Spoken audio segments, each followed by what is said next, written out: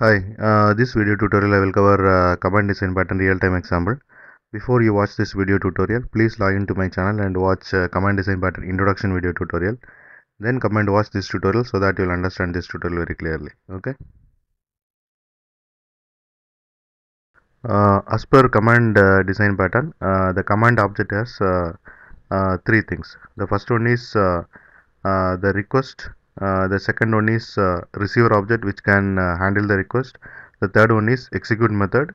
The execute method will call the receiver object method to handle the request. Okay. So here you can see various command object. The first one is open command.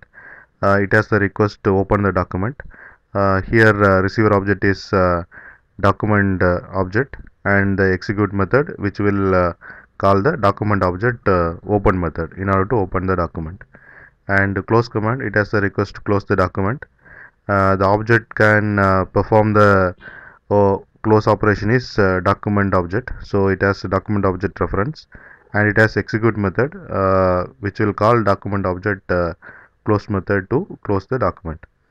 And next one is save command. It has the request save the document. The document object is the receiver, and execute method it will call document object save method to save the document. Okay. And here you can see the menu option, which is nothing but a invoker object, so which doesn't know how to handle the request.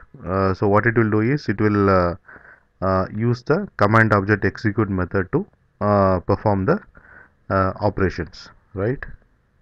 So here you can see a file menu. It has save, save as, open and close. So this command object will be sent to invoker object.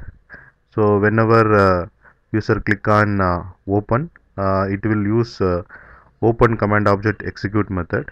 So what this execute method will do is it will use document object reference, which is receiver, and call the open document method in the receiver object to open the document.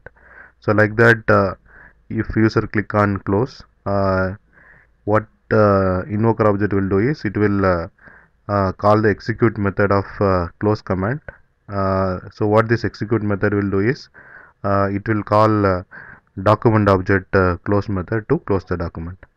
Like that, if user click on save, then it will call the save command execute method. So this execute method will use document object reference to call the document object reference save method to save the document. Okay. So here invoker doesn't know how to handle the request.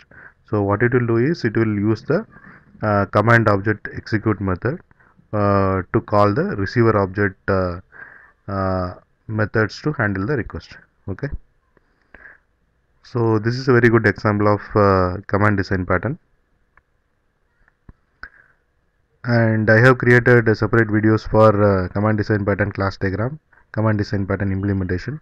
So if you want to know more about this design pattern, please log into my channel and watch those videos. And thanks for watching. Bye.